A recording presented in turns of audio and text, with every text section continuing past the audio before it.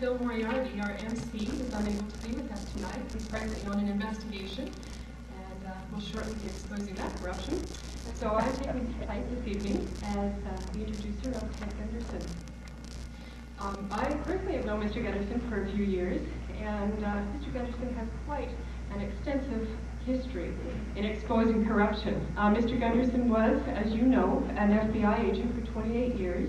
He was special agent in charge. He has written many books, including How to Locate Someone Without Leaving Home, as well as many reports on the Oklahoma bombing, on international child trafficking, international pornography, the Franklin cover-up. He helped assist Senator John DeCamp with as well. So please help me give Mr. Ted Gunderson a very warm welcome. Thank you.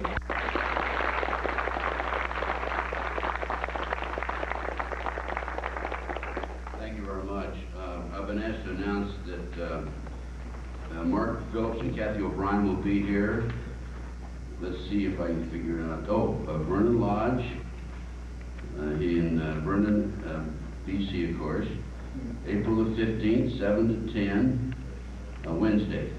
So, I'm sure most of you heard Kathy and Mark before. I've known them for quite a few years, and I've confirmed the information that they have furnished through other sources. As a matter of fact, I personally know of one other presidential model in addition to Kathy, and I'm aware of 5 others who are still underground and have not come forward. I'm going to have an interesting evening for you. I assure you, you will not be bored. And I'm going to give you some information that you've never heard before. It's going to shock you, I'm sure. I know it will. But it's true. Everything I have has been documented. If it isn't documented, and it comes from confidential sources or informants, they are reliable, credible sources. I want to start out by explaining how I became involved in these issues. Now, when we talk about these issues, we talk about corruption, pedophilia, pornography, etc., etc. Not pleasant subjects at all, believe me.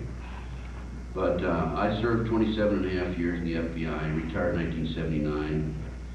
At the time of my retirement, I was in charge of most of Southern California, except for the 2 most southern counties. I was immediately asked to investigate the Dr. Jeffrey R. McDonald case. That's M-A-C-D-O-N-A-L-D. And he's a former Green Beret doctor who was convicted of murdering his wife and 2 children in Fort Bragg, North Carolina, on February the 17th, 1970. This is 79 now, this is a few years later. But he had just been convicted, sentenced to 3 consecutive life sentences. His doctor friend said, this man did not commit these crimes. Will you, Ted Gunderson, investigate him? And I said, yes, I would, providing, you know, of course, that I continued the investigation on the assumption or on the basis or the fact that he did not commit the crimes. In fact, I told Dr. McDonald, if I learn that you've committed these 3 homicides, these murders, I will discontinue my investigation immediately. Well, I'm still working the case. But what happened in reviewing the case, I learned that evidence was lost, stolen, destroyed, altered. For example, skin under Colette, that's his wife, under her nails disappeared after it was collected by the Army. And anybody that knows anything about forensics knows that from the skin you can tell the blood type of the person who was scratched. This, I'm convinced, would have exonerated Dr. McDonald, but it disappeared. The last person to have it was a fellow named William F. Ivory, who was chief investigator for the Department of the Army. And in 10 months, October 25, 1980, I obtained a confession from a girl named Helena Stokely. Helena, if you know the story, by the way, this was a best-selling book. Also, there's been a movie made by NBC out of New York. And Helena is the girl in the floppy hat with the blonde wig standing on the street corner when the MP, Micah, was en route to the crime scene at about 4:30 in the morning. Didn't stop, of course, because he was en route to a triple homicide. Told his superiors about it, nobody did anything about it, no follow-up. But I learned that Helena had been an informant for the government, also that she'd been an informant for the Fayetteville, North Carolina Police Department. And she was in the area at the time. And so I targeted Helena Stokely. By the way, in my FBI career, 27 and a half years, I never interviewed a suspect when I did not obtain a signed confession. And that's quite a record, believe me. And I said to myself when I heard this case, I hope I don't have to break that record, but I didn't. And I ended up obtaining a confession from Alina. She gave me the details of the homicide, the murder, etc., etc. Now, to confirm that she had been there, I gave her a polygraph. She passed. I told her to draw the interior of the house. She drew it. I told her to describe the furniture in the house. She described the furniture. She described a jewelry box on the dressing table in the master bedroom. To make sure that she was accurate, I went out and bought a Sears and Roebuck catalog. Had her look through the jewelry boxes in the Sears and Roebuck catalog. She picked out the very jewelry box that was in the house that night. In addition, Helena tried to ride a horse, a rocking horse, in the child's bedroom, the 2.5-year-old's bedroom. The spring was broken. There's no way she would have known the spring was broken if she had not been in the house that particular night. But what happened was that the story behind this is that Helena was involved in distributing her drugs up and down the East Coast. Her cult, the ones that she said committed the murders, were the ones, there were 7 of them in there that particular night. At that time, they were bringing drugs in plastic bags in the body cavities of the dead GIs coming out of Vietnam. And Helena's cult, Satanic cult group, was distributing them, as I said. And the higher-ups in the drug operation were afraid if there was an investigation of her cult, it could expose the whole operation coming out of South Vietnam. By the way, the CIA was involved in that. And so as a result, basically, they framed Dr. McDonald. The man, as I said, is still serving 3 consecutive life sentences. There is some hope, however. We recently learned that the 2 little girls had black hair under their fingernails. Dr. McDonald is a light brown-haired man, and we have permission from the courts to do a DNA on these hairs and compare them with Dr. McDonald's hair. These will not match, I assure you of that. But anyway, again, going back to the case, reviewing it, FBI agent Paul Stoneball lied before the grand jury. Another agent, Mahoney, lied under oath on the witness stand. And here I am, coming out of the Bureau, a great organization, impeccable reputation, a crack organization. We were probably one of the finest investigative organizations in the history of the world in our day. Not anymore, I'm sorry to say. And I say, hey, what's going on here?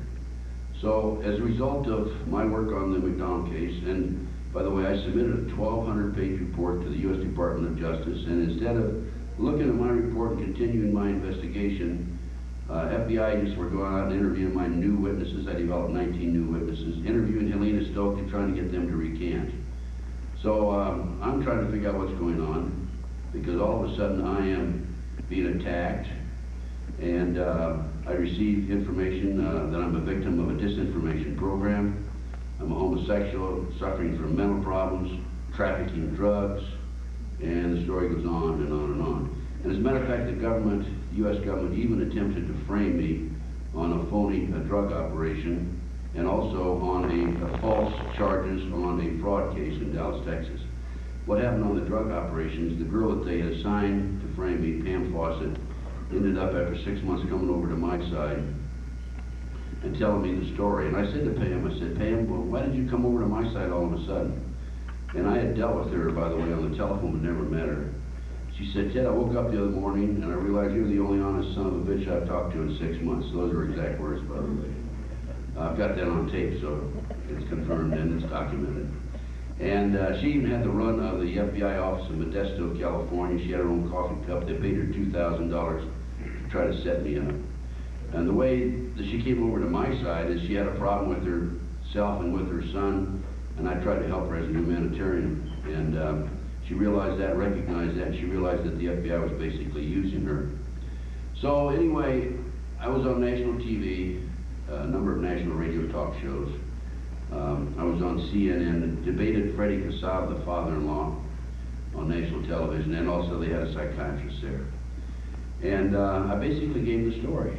And the story was, of course, that this satanic cult group had come into the house that night, got out of hand, they popped drugs at midnight, and it was, according to Helena, her initiation into the satanic movement. And you know, folks, people just came out of the woodwork. From the East Coast to the West Coast, north to south, people contacted me, gave me the same basic story about satanic cults and about their ceremonies, multi-generationals. That's a person that's been into the cult, born into it, the mother and father, grandfather, grandmother involved in it. Ritual abuse, that's people, kids usually, that are ritualistically abused rather than straight sexually abused. And the same stories over and over again from people who did not know each other. So I said, there's got to be something to this. And so I started delving into satanic cults. From there, I went to pedophilia, pornography, prostitution, corruption in the courts, law enforcement, corrupt, prosecutors, corrupt. And I basically learned through my research and through my work on the street. By the way, I do more than just research books. I'm out there. I talk to people. And I basically learned that the satanic cult movement in the United States is very, very active. There are in excess of 3 million members.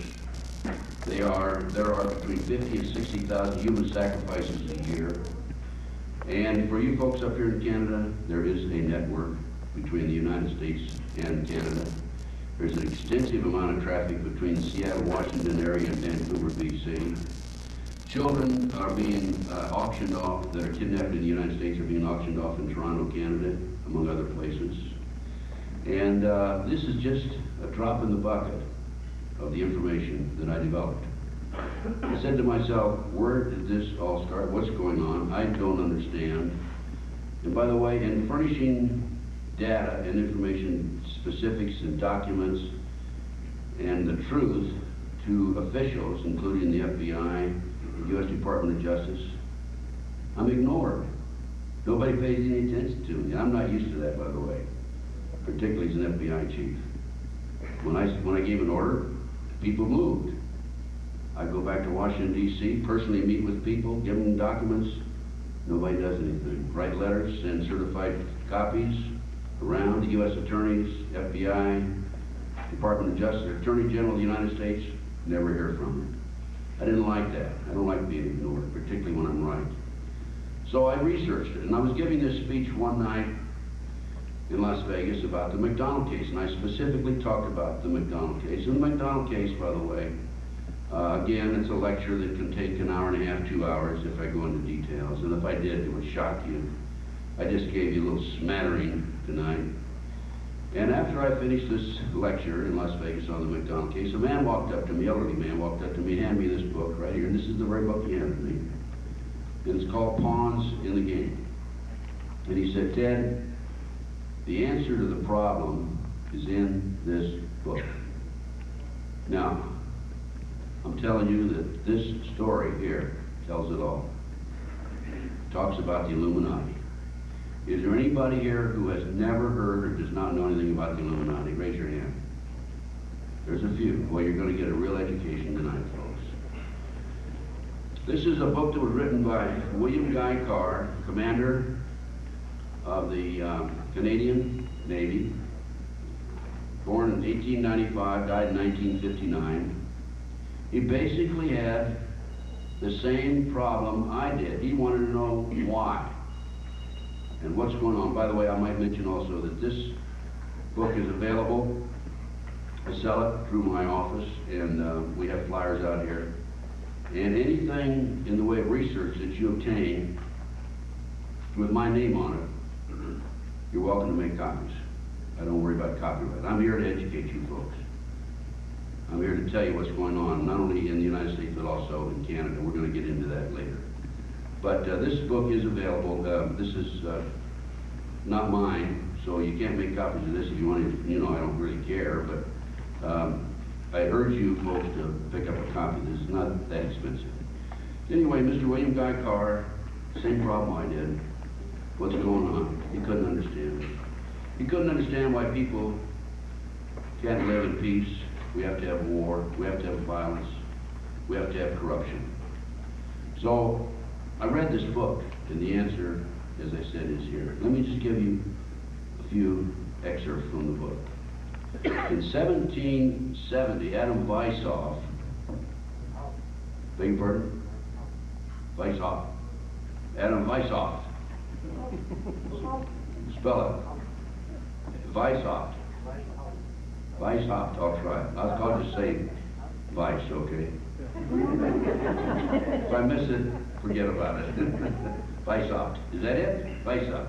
Adam Weishaupt, a Jesuit-trained professor of canon law, who had defected from Christianity and embraced the Luciferian ideology, was retained by the money changers, also known as the House of Rothschild, to revise and modernize the age-old protocols designed to give the Church of Satan ultimate world domination so they could impose the Luciferian ideology upon what remains of the human race. 7 years later, May 1, 1776, Weishaupt, how am I doing on that? Weishaupt, okay. Weishaupt completed his task. The plan required the destruction of all existing governments and religions, and the objective was to be reached by dividing the masses into opposing camps in ever-increasing number on political, racial, social, and economic and other issues. The opposing sides were to be armed, and an incident provided that would cause them to fight and weaken themselves as they destroyed the national governments and religious institutions. He established what is known as the Illuminati. The word Illuminati is derived from Lucifer, and it means holder of the life. In 1776, Weishaupt put a plot into execution, using the lie that his objective was to bring about the one world government, to enable men with proven mental abilities to govern the world. He recruited 2,000 followers. These included the most influential intellectual men in the field of arts and science, education, finance, and industry. He established lodges of the Grand Orient to be their secret headquarters, and he initially set forth 4 basic goals. Later, he provided 25 individual goals. But let me just go and give you the 4 basic goals right in the beginning. Use monetary and sex bribery to obtain control of people already occupying positions in high places in various levels of all governments and other fields of human endeavor. All governments, I emphasize, folks. The number 2 goal was to recruit outstanding students on college campuses and train them to accept the fact that only a one world government can put an end to recurring wars and tribulations. Number 3, those trapped through sex and drugs, i.e. blackmail, and who had been especially trained were to be placed behind the scenes of all governments as advisors and experts so they could influence various adopted policies and serve the secret plans of the one-worlders. Number 4, control the press. Now, going back, in 1773, Meyer Rothschild, who was only 30 years of age at the time, invited 12 other wealthy and influential men to meet him in Frankfurt. His purpose was to convince them to pool their resources and then finance and control the world revolutionary movement and win ultimate control of the wealth, natural resources, and manpower of the entire world. During the meeting, Rothschild read a carefully prepared plan of action. And this plan was prepared by Weishaupt.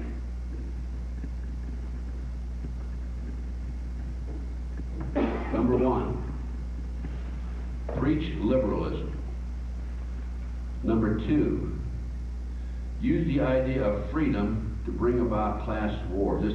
The book outlines it much more in detail than this. I'm doing an abbreviated version of it, by the way. Number 3, any and all means were justified to reach their goal. Number 4, their rights lie in force. 5, the power of our resources must remain invisible until the very moment when it has gained such strength that no cunning or force can undermine it. That's what's happening today, folks. You don't know about this, do you? Mainstream media never told you about this. I'm telling you about it. It's exactly what's happening. It remains invisible. And it's not too far away before I think that the one worlders, the globalists, are going to move on us. 6, advocate a mob psychology to obtain control of the masses. 7, use alcohol, drugs, moral corruption, and all forms of vice to systematically corrupt the youth of the nations. That isn't happening now. That's been very well documented. Seize property by any means. Deal with the use of slogans such as equality, liberty, fraternity into the mouths of the masses in psychological warfare. Bill Clinton, if I ever heard of. The next one dealt with war. In 1773, he set down policies that were publicly announced in 1939 by the U.S. and Britain. War should be directed so that nations on both sides be placed further in debt and peace conferences conducted so neither combatants obtained territorial rights. Next, told those present that they must use their wealth to have candidates chosen to public office who would be obedient to their demands and would be used as pawns in the game by the men behind the scenes. The advisors would have been bred, reared, and trained from childhood to rule the affairs of the world. The next one, control the press. Number 13, their agentures will come forward after fomenting traumatic situations and appear as the saviors of the masses when they are actually interested in just the opposite, the killing off of the masses. Next, create industrial depression and financial panics, unemployment, hunger, shortage of food. Use this to control the masses or the mob, and use the mob to wipe out all those who dare to stand in its way. 15, infiltrate into the secret Freemasonry to be used for their purposes. That boils down to a secret society within a secret society, by the way. Not all Freemasons would fall in that category. Next, expound the value of systematic deception. Use high-sounding slogans and phrases and advocate lavish promises to the masses, even though they cannot be kept. Next, the detailed plans for revolution. Discuss the art of street fighting, which is necessary to bring the population to speedy subjection. Next, use their agentures as advisors behind the scene after the wars through secret diplomacy to gain control. Establish huge monopolies toward world government control. Use high taxes and unfair competition to bring about economic ruin by controlling raw materials, organized agitation among the workers, and subsidizing competitors. Build up armaments with police and soldiers sufficient to protect our interests. Members and leaders of the one world government would be appointed by a dictator at the appropriate time. Infiltrate into all classes and levels of society of government for the purpose of fooling, bemusing, and corrupting the youth members of society by teaching them theories and principles that we know to be false. And last, national and international laws should be used to destroy civilization. Now, in 1784, by an act of God, the Bavarian government, in possession of evidence which would prove the existence of the continuing Luciferian conspiracy, Weishaupt, how am I doing, Coach? Conspiracy had been placed into a book form. A copy of the book was sent to a Weishaupt delegate used to foment the French Revolution. The courier was struck by lightning as he rode from Frankfurt to Paris, divine intervention, obviously. The police found the subversive documents on the body and turned it over to the proper government authorities. And after a careful study by the Bavarian government, they raided the newly organized lodges of the Grand Orient and the homes of Weishaupt's most influential associates. Additional evidence was located that documented the Illuminati planned to use wars and revolutions to bring about the establishment of a one world government. The Illuminati went underground, and Weishaupt instructed his Illuminists to infiltrate the lodges of the Blue Masonry and form a secret society within a secret society. A few years later, 1829, the Illuminati held a meeting in New York. It was decided to unite the various groups into an organized group known as communism. Funds were raised to finance Karl Marx and Engels' books, which they wrote, Das Kapital and the Communist Manifesto. Karl Marx wrote the Communist Manifesto under the direction of one group of Illuminists, and Professor Karl Ritter of Frankfurt University advanced his writings through another group of Illuminists. After Ritter died, a German philosopher, Friedrich Nietzsche, continued with Ritter's writings, and his philosophy later developed into fascism and Nazism. Did I pronounce that right? Nietzsche, okay. Thereafter, agent tours of the Illuminati were used to foment World War I and World War II. In 1840, General Albert Pike accepted the idea of a one-world government and ultimately became head of the Luciferian priesthood.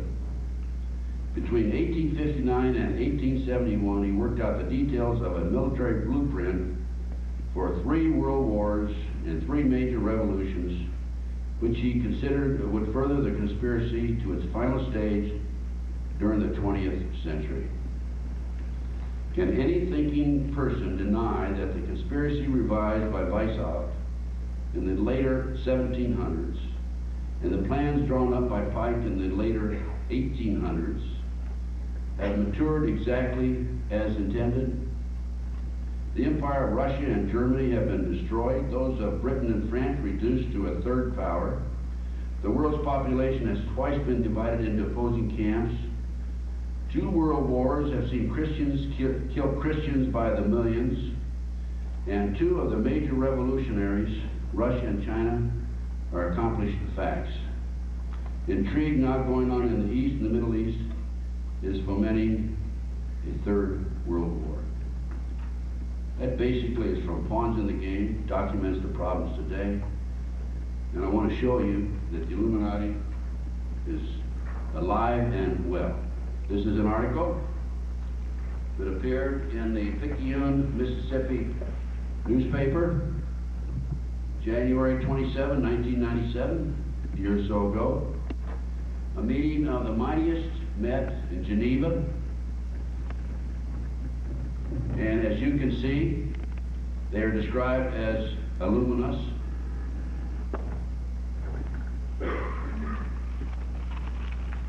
Those present included Gingrich, representatives from Great Britain, Rifkin, Netanyahu from Jerusalem, from Israel. We had Bill Gates, businessman there.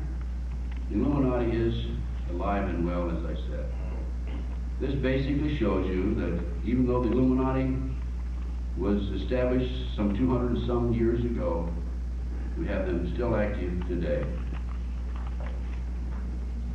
And how does the Illuminati operate, and how do they continue to operate through the years? You recall one of the goals was to control the press. This is a document from the U.S. Congressional Record, February 9, 1917. And this document states that the J.P. Morgan interests, right here, gathered 12 men together high up in the newspaper world, employed them to do a survey of 179 newspapers. And out of the 179 newspapers, they picked 25, which they felt if they purchased and placed their editors in place, they could control the press. This is page 2 of the same directory, Congressional Record. You see, page 2948. Well, that's fine. So you control 25 of the leading newspapers. What about all the other problems around the country and the world? This is a book. It's available also through me. It's called Who's Who of the Elite by Robert Galen Ross. And this will tell you how many members and the identity of the members who are in the Bilderbergers, Council on Foreign Relations, Trilateral Commission, Skull and Bone Society, Committee of 300. What we have here in these groups are the leading politicians, the leading businessmen, the leading dignitaries, the leading bureaucrats in the world who have splintered off from the Illuminati and formed their own groups. These are the people that run the world. These are the people that tell us when we can sell and when we can buy and where we can go and what we can do. And this gives you an indication of how many of them are in the news media and control the news media. We have here Television Broadcasting Network in America, ABC, CNN, CBS, etc. 29. These are not reporters. These are editors high up in the organizational structure. Here we have Time Magazine, magazine publishing. I might also mention commercial banks and federal government, etc. 46 in the publishing business. This is a speech that was given by Rockefeller at a Bilderberger meeting in June 1991. And what he said is, we are grateful to the Washington Post, the New York Times, Time Magazine, and other great publications whose directors have attended our meetings and respected their promises of discretion for almost 40 years. It would have been impossible for us to develop our plan for the world if we had been subject to the bright lights of publicity during those years. But the world is now more sophisticated and prepared to march towards a world government. The supernatural sovereignty of an intellectual elite and the world bankers is surely more preferable to the national audio determination practiced in past centuries. That's what they say. Next. This is a speech given by in 1953 by John Swinton, former chief of staff of the New York Times, and I won't go read it for detail, but what it basically says, I'll read the end of it. He talks about the business of journalism is to destroy truth, to lie outright, to pervert, to vilify, to fawn at the feet of mammon, and to sell his country and his race for his daily bread. You know it, and I know it, even before a group of other editors, by the way. And whatever folly is this toasting an independent press, we are the tools of the vassals of rich men behind the scenes. We are the jumping jacks. They pull the strings and we dance. Our talents, our possibilities, and our lives are all the property of other men. We're intellectual prostitutes. This gives you an idea of how the news is slanted, tainted, and how the public can be influenced. This is the Freeman case right across the border in Montana. And you remember that case, and I'm sure there's a lot of publicity on it. They brought an expert in, Associated Press. They brought this expert in and asked him about the case. And he basically talked about the signs of the group leaning more heavily on the racist Christian identity teachings that form the basis of their politics. Right here.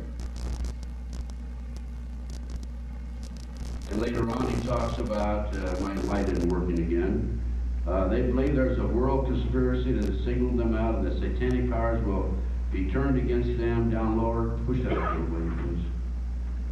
Talk about the Christian identity movement holds that white people from Northern Europe are God's chosen, while Jews are the offspring of Satan, and blacks are subhuman mud people. This is typical slanting of the press and the news. Here's another example. This is a rally that was held in Washington, D.C. This is from the Philadelphia Inquirer newspaper, August 30, 1996. I attended this rally. I was one of the speakers. It was not an anti-government group. It was a pro-constitutionalist group, and it was a pro-anti-corruption group. This is a story that involves the death of Mr. Rothschild. He died in a hotel room in Paris. Rupert Murdoch, who had 600 media outlets, issued instructions to all those outlets under no circumstances should you say anything other than he died from natural causes or from suicide. Here is an article that appeared in the Las Vegas Review-Journal, and as you can see, the bank heir Rothschild, Amschel Rothschild, hangs himself, is what the headlines are. And the truth is, oh, thank you. Throw this away, I think, here. If I can just figure out how to work it. Doesn't work. Setting. I got it. Ah, very good, thank you. The truth is, police say that Amschel was murdered. Here it is right here. He sent hotline fax to 600 editors and news managers around the world ordering them to report his death as a heart attack, if at all. Total fabrications, and they get away with it on a regular basis. Your media in Canada isn't any better than ours. I assure you that. Okay, here we go. This is how they control the politicians. Turn it off, Mr. Vernon, please. In the late 1980s, I received a phone call from Lincoln, Nebraska, that a friend of mine had read my name in a book called The Ultimate Evil, a book by Maury Terry about the Son of Sam murders, New York City. And his name was Ed Weaver, and Ed said, "Are you Ted Gunderson, who went to high school with me and who graduated from the University of Nebraska?" And I said, "Yes, I am. We need your help, come back." I went back to Omaha and Lincoln, Nebraska. There had been an arrest made. The police had come out of the house where they made the arrest with extensive pornographic material. There was some publicity in the newspaper in Omaha. A man's picture was shown to the public. 80 children came forward and said that they were part of a pedophile pornographic operation. Of the 80 who came forward, 4 gave statements, 2 later recanted, 2 refused to recant, Paul Benassi and Alicia Owen. Alicia Owen claimed that when she was 14 years old, the chief of police, Bob Wadman, had sex with her on a regular basis. The children named some of the leading businessmen in Omaha, Nebraska, the past publisher of the Omaha World Herald, Harold Anderson, the head of the Nebraska Forestry Service, Eugene Mahoney, the heir to the Brandeis fortune, the editor of the society page of the Omaha World Herald, the chief of police, Bob Wadman. And it was really a shocker. And of course, being as the past publisher of the Omaha World Herald, Harold Anderson was named, let's say, to the least, that the media information was very sketchy and very limited, slanted and tainted. Nevertheless, the information did leak out, and I was asked to help on the investigation. As a result of that investigation, we learned that there was an international child kidnapping ring in the Midwest. Paul Benassi, one of the kids who was talking, gave me a statement and stated that he was used as a decoy in parks and malls and public places to bring the children over near the car where the adults were located. Thereafter, the adults would grab the kids and make off with them. The kids would end up being auctioned off in 2 places, Toronto, Canada, and Las Vegas, Nevada. A blonde-haired, blue-eyed, 10, 11-year-old child, male or female, will sell for $50,000. Paul told me that these kids were placed on airplanes in some instances, placed in campers.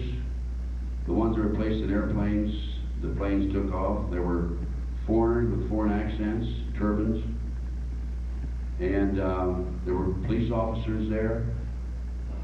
And he said that the children, he felt, were being used as sex slaves in some instances, for body parts in other instances, satanic ritual human sacrifices in other instances. And I wrote a letter to the FBI, to the U.S. Department of Justice, Attorney General William Barr, wrote a letter to the governor of the state of Nebraska, to the Attorney General of the state of Nebraska, and I said, don't believe me, I'm only former head of the FBI in Southern California. Contact me, I'll give you my sources. You do your own investigation. I received 2 responses of the 4 letters. One, your sources are not credible. They didn't even know who my sources were, by the way. Number 2, you do not have adequate documentation. I immediately furnished 12-page adequate documentation and never heard back from them. By the way, this report and details concerning this case are available on the missing children flyer that you see, on a book that you see on my flyer.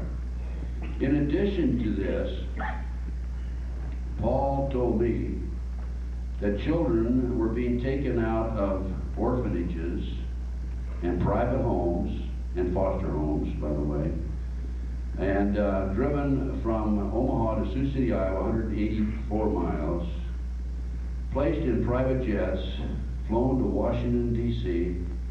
for sex orgy parties with congressmen, senators, dignitaries, bureaucrats, ambassadors, etc., etc., etc.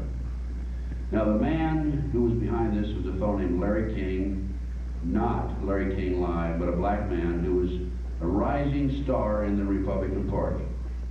He had a salary at the Franklin Savings and Loan. By the way, this Franklin Savings and Loan was set up to help minorities be provided with banking opportunities. He had a salary there of $17,000. He rented a condominium on Embassy Row, Washington, D.C. for $5,000 a month. This is where the parties took place. In talking to Paul Benassi and him furnishing me information as to who attended these parties, sex orgy parties, children, 10, 11, 12 years old primarily, it reads like who's who in American politics. Shocking, absolutely shocking. There's a book out on this called The Franklin Cover-Up. Again, it's also available through my flyer and research. But I'm going to give you, right now, the documentation on the blackmailing of politicians. These kids, not only here in the United States, not over there in the United States, but I'm sure here, because of the Toronto connection, the same thing is taking place in Canada. I'm positive. I know it is. This is an article from the Washington Times, Wednesday, July 5, 1989. Top Japanese politician linked to Spence. Craig Spence was a CIA agent who was used to set up these top politicians and bureaucrats. Once his identity was discovered, and you see it is discovered here, was discovered here, he was found in the trunk of an automobile some 6 months later. Dead men don't talk. Another article, Washington Times, June 30, 1989, drug power served drugs, sex at parties, bug for blackmail. Talk about child prostitution in the White House, Craig Spence again. Another article, homosexual prostitution probe that snarls officials of Bush and Reagan. Callboys took midnight tour of White House. Now, this is the Washington Times. This is not considered a mainstream media source. This is not the Washington Post. Paul Benassi knew Craig Spence, and Paul Benassi has drawn the inside of the White House, the living quarters of the White House, which gives him credibility. That area is not visited by the general public. This is one of the techniques and one of the goals of the Illuminati, which I mentioned to you just a few moments ago. Turn it off now. Now let me give you. Oops, I think I broke it. I hate these things anyway, to be honest with you. I probably have a loud enough voice. I don't need this, do I, in the back? Or I don't know, maybe I do need it? Okay. Okay, listen. I want to tell you about an intelligence meeting that took place at the White House December the 5th and the 6th of 1980. It was attended by top CIA officials, Bill Casey, he was head of the CIA at the time, and top White House officials, including then Vice President George Bush. And they issued a white paper. And what they decided was, rather than have war or peace, there's a third option. We can have turmoil covert operations, domestic unrest throughout the world. And Bush authored an executive order 12333. Now, executive orders are unconstitutional. Executive orders were originally designed to furnish direction, executive orders to departmental heads within the federal government. But our presidents, for years now, have used them for other purposes. Executive orders to the people, that gives them dictatorial powers, by the way. And Executive Order 12333 allowed the CIA to contract out covert operations to outsiders, other than people that are within the government itself. And in December 1981, President Reagan signed it. Now, in 1981-82, the CIA moved people to the Pentagon to avoid congressional oversight. And among other activity, they infiltrated the National Guard. Bush sent a policy memo to all federal agencies involved in the intelligence field, and he assigned an individual to each agency, gave him the title of Special Compartmentalized Intelligence Agent, with instructions that if an agent in the field learns of large caches or large-scale drug or arms operation, he is not to investigate it, but rather furnish information back to this compartmentalized intelligence agent, and the matter would be handled in Washington, D.C. And the instructions were issued with the stipulation that if a field agent refused to comply with these instructions, he would be dismissed from employment and prosecuted. This is in force today, and this is a matter, of course, that allows and provides the White House and our government with almost unlimited power in investigating caches of arms and drugs. Now, why would they do that? Well, I can tell you why they did it. Because the CIA is the biggest drug dealer in the world. The CIA has been bringing drugs into this country for years, going back to the Vietnam War and prior to that. Air America, CIA operation. Southern Air, more recently known instead of Air America because of the publicity about Air America, are examples. In Mena, Arkansas, when Bill Clinton was governor, the CIA were bringing drugs into Mena, arms and munitions out. This is better known as Iran-Contra. And Iran-Contra was real. Ollie North, many people consider him an American hero. He was involved in it. I have a number of CIA friends, primarily, who were also involved in it. And when we had the drug hearings in Washington, D.C., a year ago last fall, over whether or not the CIA were bringing drugs into south central Los Angeles to the black areas, our inspector, we call him Magic Bullet Arlen Spector, because he claimed on the Kennedy assassination the bullet went at 90-degree angles about 4 times before it settled in John Conway's body. That's right, the magic bullet. Anyway, Arlen Spector was in charge, his committee, and they brought nebulous witnesses, nebulous in that they had no direct knowledge of any drug operations. I personally sent the Spector Committee the names of 16 individuals who had first-hand knowledge of CIA drug operations, bringing drugs into this country. Now, one of those individuals was called and asked to testify. So, that's the way that the government is now controlling the situation and has been for some time. We talked briefly about Bill Clinton. I mentioned his name. Bill Clinton is an unbelievable, as my friend Bill Well calls him, I guess you'd call him a dirtbag, wouldn't you, Bill? Yeah, anything along those lines. The man absolutely deserves no respect. When he was governor of Arkansas, he established the Arkansas Development Finance Authority, which was a state agency designed to furnish loans to schools, churches, and students. Instead, it was used to launder drug money coming out of the Mena, Arkansas operation. And the money was then used and transferred to BCCI Bank of Credit and Commerce International in Florida, in Atlanta, Georgia, Rostenkowski, U.S. Representative Rostenkowski's bank in Chicago. And you had a BCCI bank, I believe it was Toronto at the time. By the way, these banks all failed in 1991 when they were exposed for their drug laundering activity. But Bill Clinton, just to give you a rundown, he said he's a Rhodes Scholar. He never finished. He went to Moscow during the Cold War. He organized and participated in anti-American rallies in London, England, during the Vietnam War. As governor, he said he balanced the budget 11 times. He never balanced the budget once. He said he didn't raise taxes. He raised them 126 times. Former Congressman Dennemeyer, California, has the best one-sentence description of Bill Clinton I can think of. Describes him as a draft-dodging, womanizing, pathological liar who should be impeached.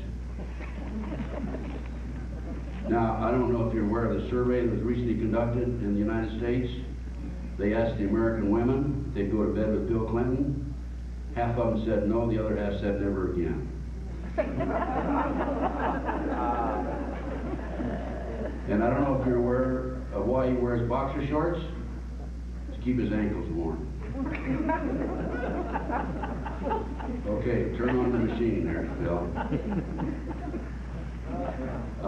Okay, this is, we mentioned Bill Clinton. This is some of the power that Bill Clinton has right today. These are executive orders. I mentioned executive orders, unconstitutional.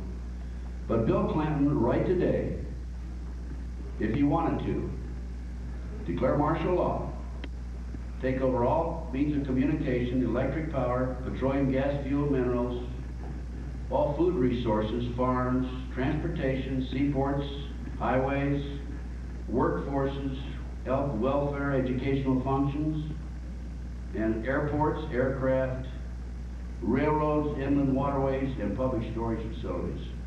That's the power Bill Clinton, as President of the United States, has today. Let's compare that with the Communist Manifesto. Communist Manifesto: abolition of private property, heavy progressive income tax, abolition of all rights of inheritance, confiscation of property of all immigrants and rebels, central bank, government control of communication and transportation, government ownership of factories and agricultural, government control of labor, corporate farms, regional planning, government control of education.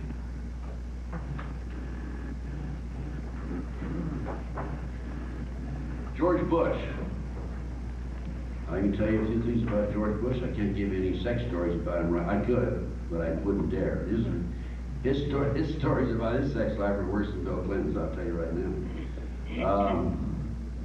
Let's talk about George Bush. He was our president, a Republican. By the way, there's not a, people used to say there's not a dime worth of difference between a Republican and a Democrat, but with the inflation and spending, there's not $1 trillion worth of difference between a Republican and a Democrat. But prior to leaving office, George Bush signed a treaty, and this treaty was not ratified by Congress, and if it's not ratified, it automatically becomes law in 90 days in the United States. This treaty allowed foreign troops to come in and operate in America. Friends have seen troops by the thousands in the United States, foreign troops, that is. They call them United Nations peacekeepers, peacekeeping troops. You folks think you're exempt from that? I'm sorry to say you're not. Let me just read an intelligence report that I received recently.